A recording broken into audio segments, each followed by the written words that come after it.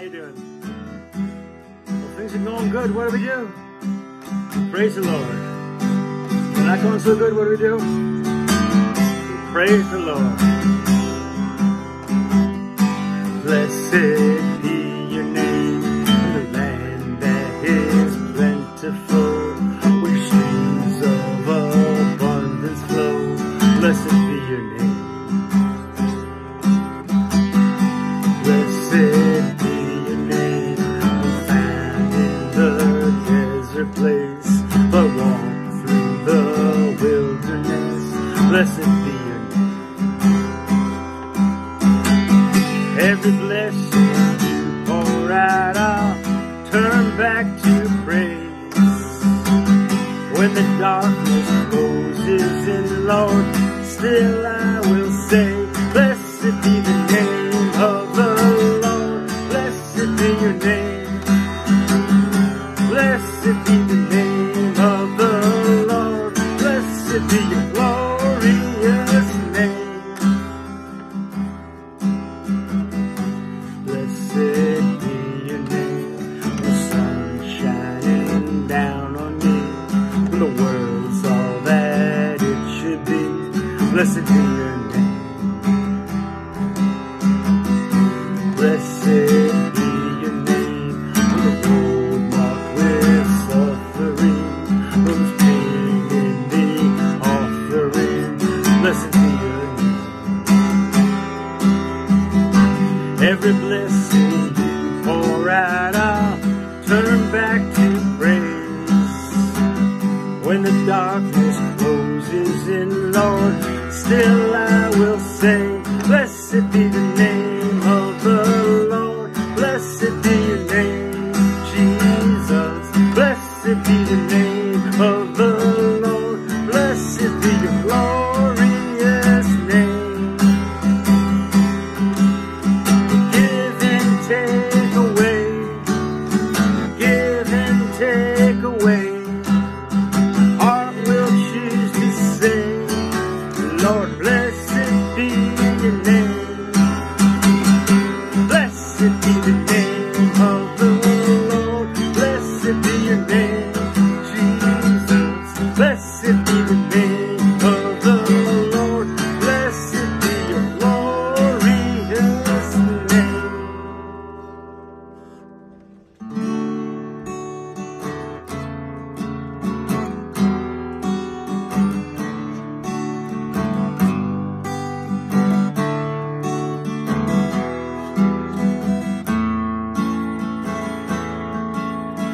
Lord, I trust you. I want to dwell in your land. Heart delights in the movements of your all-enduring hand. Lord, I trust you. I want to dwell in your land. Heart delights in the movements of your all-enduring hand. Commit my way to you, oh Lord. Help me to lay down all that I adore. Make my life shine like the dawn. Take my heart, fill it with your love. Shine your justice bright as the noonday sun. Lord, I love your ways. Please make me a faithful one. Take my ambition, help me to be still. Grant me faith and wisdom, wait upon your will. Take my ambition, help me to be still. Grant me faith and wisdom, wait upon your will. Commit my way to you, oh Lord. Help me to lay down all that I adore. Make my life shine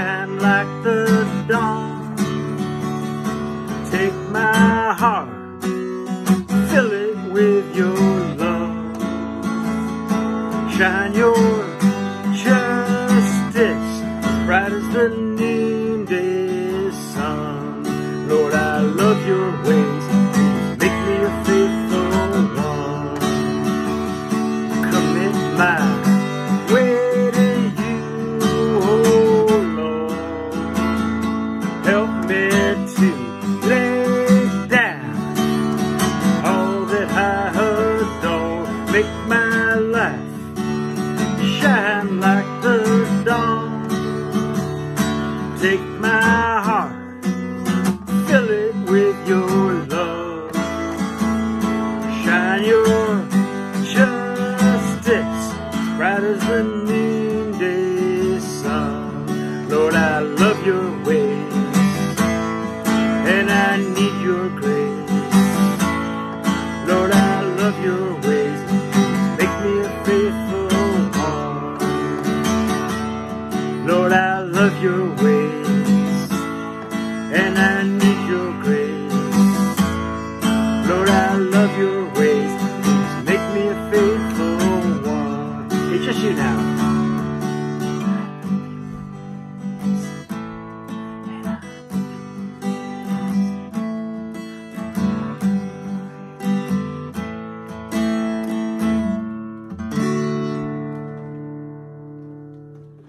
Here's a song I haven't sung in a couple weeks, and but I don't think a day goes by that the song doesn't go through my head. Because in challenging and rougher times, you know, we need the Lord all the more, but He's always there for us, right? Always there for us. Sometimes my life just don't make sense at all.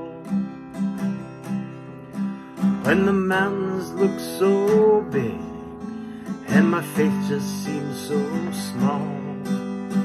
Hold me, Jesus, I'm shaking like a leaf. You have been King of my glory. Won't you be my Prince of Peace? And I wake up in the night and feel the dark. It's so hot inside my soul, there must be blisters on my heart. So hold me, Jesus, I'm shaking like a leaf. You have been King of my glory.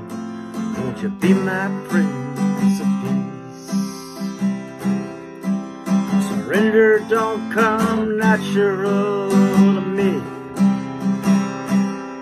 I'd rather fight you for something I don't really want than to take what you give that I need.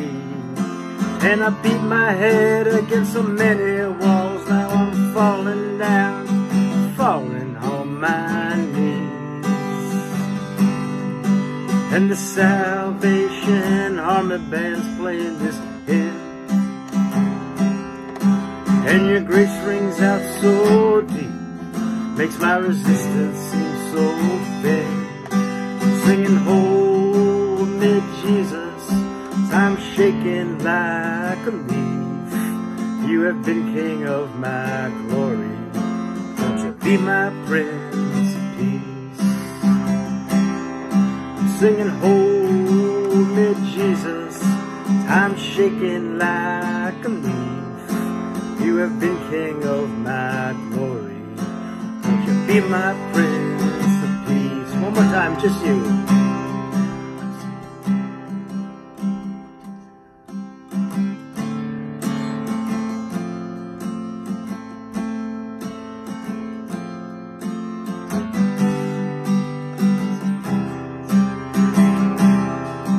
You have been King of my glory. Won't you be my Prince of Peace? Never fear, kids. Jesus is always there for you. God bless. Hi everyone, and welcome to the Children's Bible Lesson for Calvary Old Bridge. Parents, you should be joining us for this time together so that you can pause the video anytime that you want and discuss some of these points with your children and then just restart the video. But before we begin, if you can take a moment to look at the link beneath this video, and you can print out the worksheet that we're going to be doing together as we go through the lesson, as well as some puzzle sheets or coloring pages that we've put there for the children. Children, you should have a Bible with you. If you don't have your own Bible, then mom or dad could let you use theirs or could read along with you. We're going to be reading scripture together and then discussing the account of Moses, which we've been learning about for a number of weeks now, because there's so much to learn about Moses and the time that the Israelites spent in Egypt and then when God brought them out of Egypt. So we have the pleasure of going over the final plague today. Super exciting part in the account of Moses and the Israelites. But take a moment, parents, go ahead and pause the video if you need to. Print out those worksheets and the questionnaire that we're going to be going over together, and then start the video up again when you're ready. Okay, so I'm going to get my glasses on and we're going to get started. We're going to open up in prayer together, ask the Lord to bless us as we go into His Word today and we learn more about Him. So dear Father, Lord, we thank you for this time that you've given us together. Thank you that even when we are at in a stay-at-home phase this year and some of us are not able to go to church services, Lord, you let us gather together as a church body in our homes, in spirit with one another together to learn your Word. And we just thank you so much for the opportunity. Bless us right now, Lord, as we learn more about you and as you teach us more about this account in Egypt through the life of Moses. Thank you, Lord. So open your word to us, help us to understand it and to learn more about you. In Jesus' name, amen. Okay, guys, so together we're going to go over the last part of the account of the plagues in Egypt. Okay, so last week in the last lesson that you guys did together with the online Bible lesson, Moses and Aaron obeyed God. And that's one of the themes in this story that we want to take away from it, is Moses obeyed God. You heard the account where Moses was afraid. He thought he couldn't do the job. He didn't speak well. He was afraid to go by himself. He was afraid the people wouldn't believe him when he told them that he had an experience with God, with the burning bush. He was afraid they wouldn't believe him, and he wanted God to send someone else instead of him. And then God had sent Aaron to go with Moses, just to be that support for him and to help him accomplish this task that God has given him to do. So something we take away from this account in the Bible, God is always teaching us something. Whenever you read something in the Bible, God wants to teach you something. He wants you to read it and consider, am I like this? Do I have days when I'm afraid to do something, when I don't think that I have what it takes to get a job done that I've been given to do?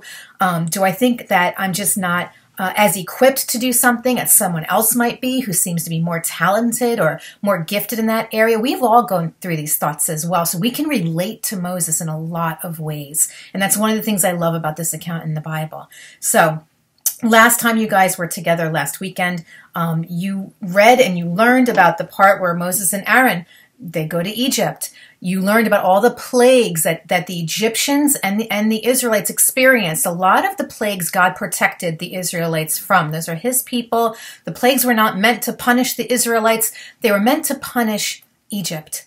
So God allowing this to happen, God sending these plagues on Egypt, wasn't just to make Pharaoh let his people go. The plagues were meant as a punishment on Egypt for how they've treated God's people for years and years and years, decades. A decade is 10 years. Multiple decades that the Israelites were in Egypt as slaves. They were mistreated badly by the Egyptians. So these plagues that God sent were for two reasons. One of them was to punish Egypt for their treatment of God's people, God's holy people, and then also as a means to make Pharaoh let God's people go. One plague after another, horrible plagues, until we're going to hear today what happens with the final plague. Okay. So you learned last week about, you heard the phrase, a hardened heart. And you should Remember what God said is a hardened heart. It's kind of an odd phrase. We don't really use that phrase today in 2020, but it basically means a rebellious heart against God, a disobedient heart that doesn't want to listen to God, doesn't want to do what God wants that person to do. They have a hardened heart against God. This is Pharaoh. Pharaoh doesn't want to obey God. He doesn't want to obey Moses and Aaron. He doesn't want to obey what clearly this God of the Israelites is telling him to do. He's being disobedient. Right? Okay, so that's a hardened heart. And sometimes we have hardened hearts against God. That kind of thing can happen. Like I said, if God wants you to do something, we can harden our hearts against God. We don't want to do something and we ignore that he's asking us to do something. We know what the right thing to do is, but we're not going to do it. We don't want to be uncomfortable. We don't want to do something that, is going to get us out of that comfort zone that we like to sit in. So sometimes we can have a hardened heart against God, but thankfully, he ministers to us in those moments and helps us to come to a place where we do the right thing. That's the prayer, right? Okay, so let us go into Scripture. We are going to be in the book of Exodus. So that's right in the beginning of the Bible, the book right after Genesis. So turn to the book of Exodus. We're going to start in chapter 12, and I'm going to read to you. We're going to start in verse number 3, and we're going to go through verse 14, okay? If you have to pause the video, go ahead and find that chapter in Exodus, and then start the video again when you're ready, and I'm going to begin reading, okay? Okay, verse 3 in the book of Exodus, chapter 12. Tell the whole community of Israel that on the 10th day, this is the Lord speaking to Moses, that on the 10th day of this month, each man is to take a lamb for his family, one for every household. There are tens of thousands of Israelites in Egypt, a lot of people. Every single household is to take a lamb, right? For his family, one for each household. Verse 4, if any household is too small for a whole lamb, they must share one with their nearest neighbor. Everyone has to have a lamb to represent their family in the sacrifice that they're supposed to do. Okay, so they must share one with their nearest neighbor, having taken into account the number of people that there are. You are to determine the amount of lamb needed in accordance with what each person will eat. The animals you choose must be a year old. God's giving his guidelines now for what he requires for that lamb, not just any old lamb. Let's listen to what God says about this lamb that they're supposed to choose for their home.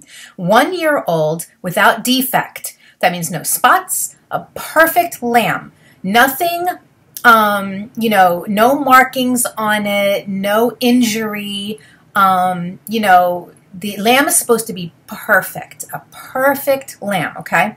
Without defect. And you may take them from the sheep or the goats. When goats have little baby goats, they're allowed to use those. The sheep have their baby sheep. The lamb, they're allowed to use that. So from the sheep herd or the goat herd, they're allowed to take this perfect lamb from. Take care of them until the 14th day of the month, when all the people of the community of Israel must slaughter them at twilight. So you kill the lamb. That's how they would sacrifice them. Okay. Then they are to take some of the blood and put it on the sides and on the tops of the door frames of the houses where they eat the lambs. That same night they are to eat the meal roasted over the fire along with bitter herbs and bread made without yeast. We're going to talk about this.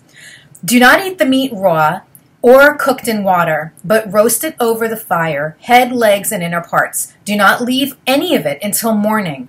If some of it is left until morning, you must burn it. This is how you are to eat it, with your cloak tucked into your belt, your sandals on your feet, and your staff in your hand.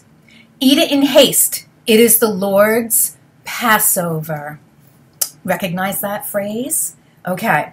On that same night, I will, the Lord says, pass through Egypt and strike down every firstborn. We're going to talk about that. Both men and animals. And I will bring judgment on all the gods, little g, of Egypt. I am the Lord. The blood will be a sign for you on the houses where you are. And when I see the blood, this is the Lord speaking, When he passes through Egypt, he says, when I see the blood, I will pass over you. I will pass over that home. No destructive plague will touch you when I strike Egypt. This is a day you are to commemorate, meaning doing it every year, having this meal to remember this event. You are to commemorate. For the generations to come, you shall celebrate it as a festival to the Lord, a lasting ordinance. Woo, that was loaded. Okay, so let's talk about this. So God is telling them, prepare a meal. Prepare a meal. You are going to slaughter a perfect lamb, one for every household. It's thousands of lambs. And I know what you're thinking. Miss Carrie, that's gross, because they're talking about that, take the blood from the lamb, wipe it around the door of the home on the outside, to put the blood around the door. Do we do this today? Has your family ever done this? My family has never done this. Do you know why we don't do this today? Clearly, God is telling his people to do this. Are we not God's people? Why don't we do this today? Because we had a perfect lamb. We have a perfect lamb in Jesus Christ. When he died on the cross, we call him the Lamb of God.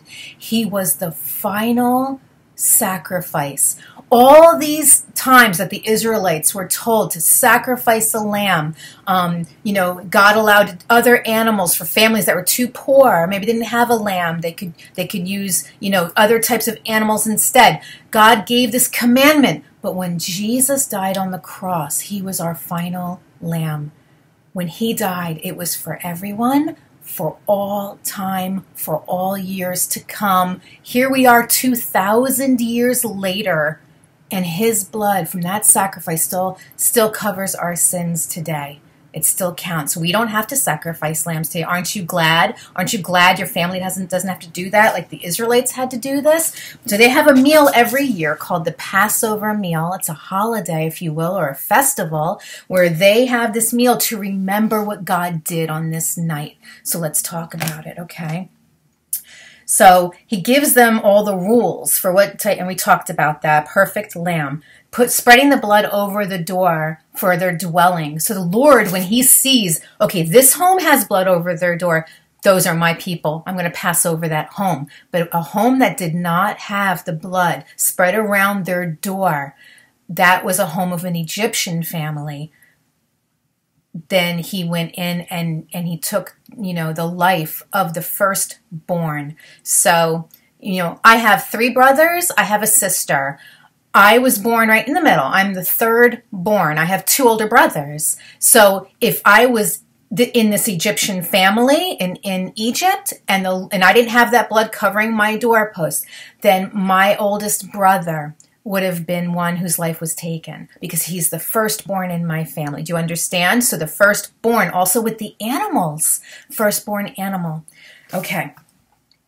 It is the most horrible of the plagues that God allowed. Do you not agree? Remember all the other plagues that God allowed? He turned the water to blood, the river water into blood. The frogs, the frog plague. The frogs were everywhere. Can you imagine? Gnats, flies, boils, sores on the Egyptian skin, including Pharaoh, don't forget. Locusts in the air, darkness, we learned about that as well. All these plagues that God sent on Egypt, this, do you not agree, is the worst. Taking the life of the Egyptian people, the oldest born in every single household losing somebody. Horrible. But Pharaoh had hardened his heart against God. If he had let God's people go sooner, he wouldn't have experienced this particular plague, right? God had to do this because Pharaoh hardened his heart against God. Okay, so I'm looking at my notes real quick because you have your notes in front of you and we're going to do them together. Okay, so let's look at question number 1. What does the Bible call Pharaoh's stubborn heart? We talked about this just now. God called his heart what? It's a phrase we don't really use today. He had a blank heart against God. What do you think? A, obedient, B, hard, C, loving, or D, black? That's right. B, hard. He had a hard heart against God, a hardened heart against God, was not obedient. Number 2, what animal did the Israelites have to sacrifice in order to protect themselves from the 10th plague? This is the 10th plague, right? A, a bull. B, a frog. There were plenty of frogs.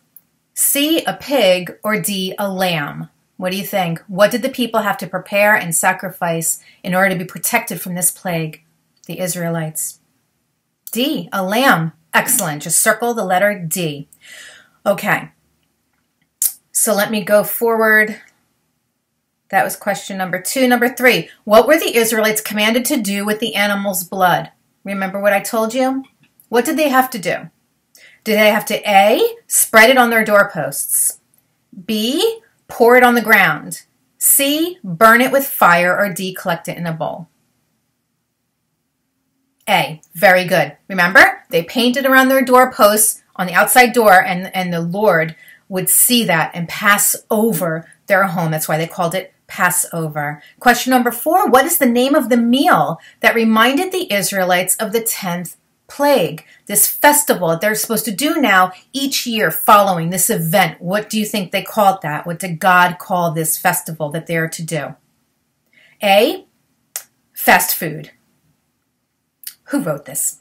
B, Hanukkah. Have you heard of Hanukkah? C, Thanksgiving. Or D, Passover. What do they call this holiday they're going to have every year now, even to this day? Passover. Excellent. You guys are too smart. Question number 5. What else did the Israelites eat with their lamb? Look in verse number 8. Do you want me to read that to you? Okay. Let's look at verse number 8. That same night they are to eat the meat roasted over the fire along with bitter herbs. Sounds yummy, doesn't it? Bitter herbs and bread made without yeast. That's another lesson talking about that. Hopefully we'll get to do that together. So let's go back to our question. What else did the Israelites eat with their lamb? A, bread and milk. B, unleavened bread and bitter herbs. C, bitter herbs and fish. D, veggies and dip. What did they eat with that? I practically gave it to you. Did you guess it? B, unleavened bread and bitter herbs. Circle that. Okay. So, unleavened bread. Do you want to learn about what that is? Let's talk about that for a second. Unleavened bread is called matzah. Can you say that? Matzah. Okay. Matzah has no leaven in it. Leaven is an ingredient that they add to the dough when they're making a loaf of bread, and it makes the dough rise. Do you ever see that? It's kind of cool. Makes the dough rise. It takes time. They leave it out and it rises. And then they put that in the oven. They bake it and it stays risen and it makes that beautiful loaf. So what do you think would happen if they made this dough to make bread, but they didn't put the leaven in it? If the leaven is what makes it rise, what would happen to the bread if there was no leaven in it? It just stays flat. Do you ever have like a pita, a sandwich with a pita as the bread? That's exactly what that's like. It just is bread that has not risen and does not have leaven in it. In the Bible, what God teaches us is, as an example, he says that the leaven is like sin in our life. So imagine that you are that lump of dough. That's you, okay? You put a little leaven in that. Let's say that that's sin in our life. A little leaven affects the whole lump of dough. Will rise. It'll be affected by that little bit. And certainly if there's a lot of leaven, right? So God likens leaven to sin in our life. He uses that as an example of what is it like when you have sin in your life? Well, it's like, dough that has leaven. So the Israelites will not add leaven to that dough, okay? And it bakes flat. Okay, so I only went a little into left field with that. So here we go. So number in my notes, because the Israelites would leave. Okay. Also, I should mention here, because I'm looking at my notes while I'm teaching as well, is that the Israelites would be leaving Egypt in a hurry because God is preparing them to leave Egypt. And it wasn't going to be something where you prepare for a week like you're going on a big trip. they're going to get the word, time to go, and it's out the door. So the unleavened bread was make the bread quickly, have it ready. There's no time to wait for it to rise with leaven in it. There's no time. It's time to go. Put it in the oven, bake it so you have some bread to go. So God was preparing them to leave quickly. So the unleavened bread served that purpose as well on this particular night in God's history. Okay, so let's look at the class notes again. I am on, I want to say question number 6 already. Are we on 6 already? Wow. Okay, we're trucking right along. What did God see? What did God see that made him pass over the houses of the Israelites during the 10th plague, which is the one that we're learning about right now? What did he see? What sign did he tell them to give him? Now listen, God knows everything. Did he know which homes the Israelites lived in? Yes, they're his people. He made us. He knows everything about us. He's with us all the time. So it's not like God was like, oh my goodness, how am I going to know which houses they are? I better have them give me a sign. It's more a symbolic thing. It's representative of what will save them. And in God's history, when we go into the New Testament, you know, this whole example is fulfilled in Jesus Christ on the cross. Okay. Parents, a great conversation point to follow up on after we're done with this lesson today. All right, so here we go. Number 6 is what did God see? So A, blood on the doorposts. B, fires burning. C, lights on the windows or in the windows. Or D, people standing in the doorway. What was the sign? You're too smart. Like, you didn't even have to think about that. Absolutely. It's A, blood on the doorposts. Okay. So moving forward, question number 7 is what happened during the 10th plague? Well, like, what was it? What happened? What was the plague? Right? We talked about this. A, it got dark for 3 days. B, every firstborn son and animal of Egypt died. C, God destroyed all the Egyptians. D, prisoners were set free. These are exciting options, but there's only one. That's the true one, right? So what happened during the 10th plague? B, right? Every firstborn son and animal of Egypt died. Okay. All right. So remember that with each of these plagues, don't forget that in Egypt, they worshipped many gods, little g, right? We only capitalize big G for our God. But these gods in Egypt, the Egyptians worshipped through these plagues that God sent, that their false gods, their pretend make-believe gods that they worshipped, were they able to stop the plagues? When they were praying to their gods, did their gods stop the plagues that God sent? Did they have the power to stop them? Why not? What do you think? There's only one true God, one real God, who sits on the throne in heaven, and that is God the Father. We have God the Son, God the Holy Spirit. The gods that Egypt worshipped aren't real gods. So when they would pray to them, no one heard them. There were no gods receiving those prayers because they weren't praying to the one true God, right? The God that we pray to. Does someone hear when we pray to our God?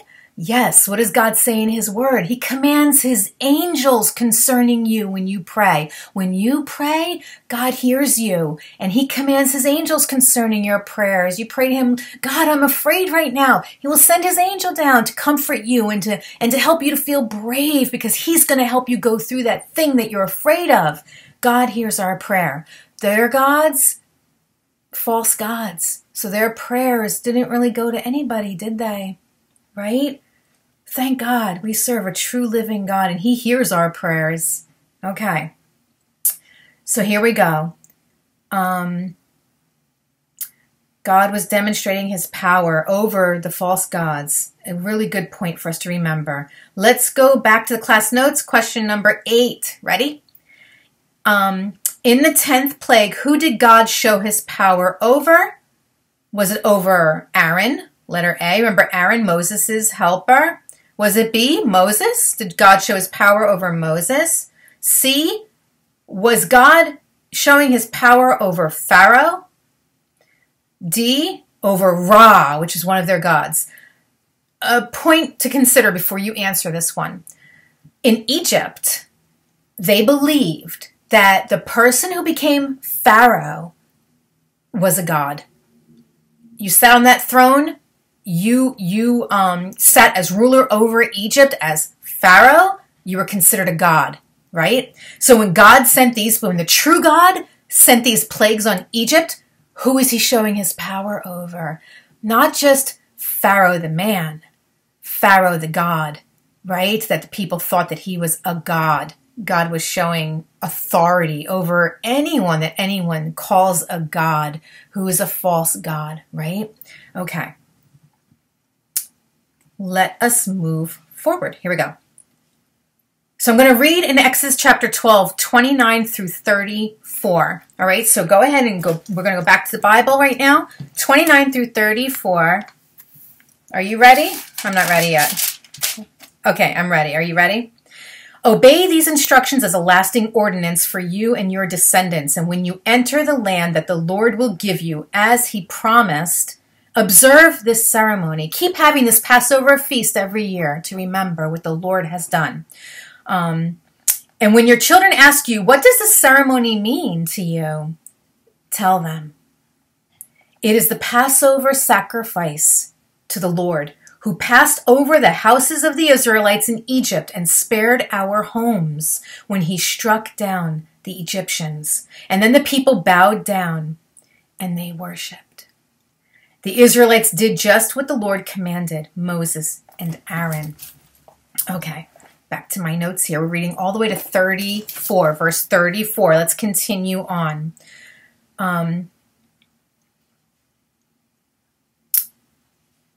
At midnight, I'm in verse 29. Took me a second to find it. I'm on verse 29. At midnight, the Lord struck down. Here's now the plague is hitting now. Ready?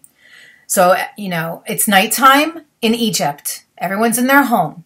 All right. At midnight, the Lord struck down all the firstborn in Egypt, from the firstborn of Pharaoh, Pharaoh's son, from the firstborn of Pharaoh who sat on the throne, to the firstborn of the prisoner, to the lowliest of the lowest person in Egypt.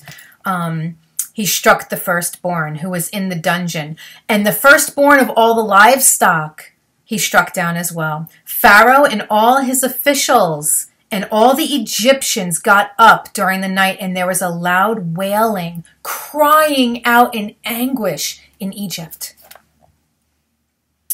For there was not a single house without someone dead.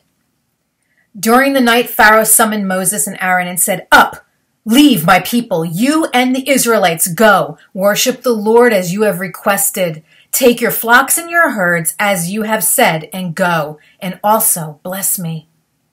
This is the Lord speaking. I beg your pardon. This is Pharaoh speaking to Moses and Aaron, basically saying, get out of my country because of this horrible plague that just hit. Pharaoh's like, go, take your people, go, take your livestock, go.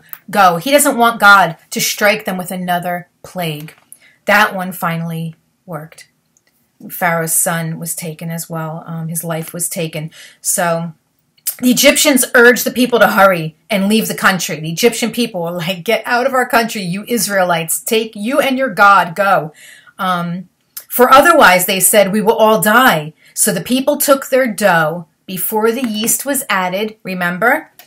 And they carried it on their shoulders in kneading troughs wrapped in clothing. Okay, so we learned about what plague God was going to put on Egypt. We learned what happened. We learned that how they were to protect their homes, to protect them from that plague, that God would see the blood on the mantle of the door pass over that home. And then we learned how with that particular plague, Pharaoh's own son, his firstborn, his life was taken in that plague, along with one person. In every single household, there was a death in the Egyptian nation. Everybody except the Israelites, they were protected from this plague. And so Pharaoh said, take your people, go, get out of my country. So it worked, right? So Pharaoh finally obeyed, finally let God's people go. And they hurried. Before the dough had risen, remember? They took the dough with them, and they hurried and they left. Okay. Our time is up, but I'm going to quickly make sure that we cover everything that we need to cover. Okay.